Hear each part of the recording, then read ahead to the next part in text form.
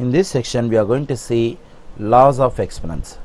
Okay, let's look at the first law of exponent. I multiply two terms with the same base, that is a power m and a power n. Here the base of the first term is a, the base of the second term is also a. So I multiply two terms with the same base a. Whenever I multiply two terms with the same base a, what I have to do is I have to take the base once and I need to add the two exponents m and n.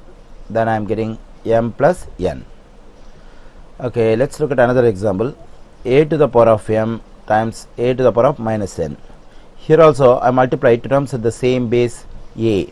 So what I have to do is I have to take the base once and now I need to add the exponents, so m plus minus n. Okay, here if I simplify this one, that is I have to multiply plus and minus. So if I multiply plus and minus, it will become minus, so I get a to the power of m minus n. Okay, let's look at another example. X to the power of 3 times x to the power of 2. Here we multiply two terms with the same base x, so we have to take the base once and add the exponents, so 3 plus 2, so x is equal to 3 plus 2 is 5. So the product of x to the power of 3 and x to the power of 2 is x to the power of 5. Okay, let's look at one more example.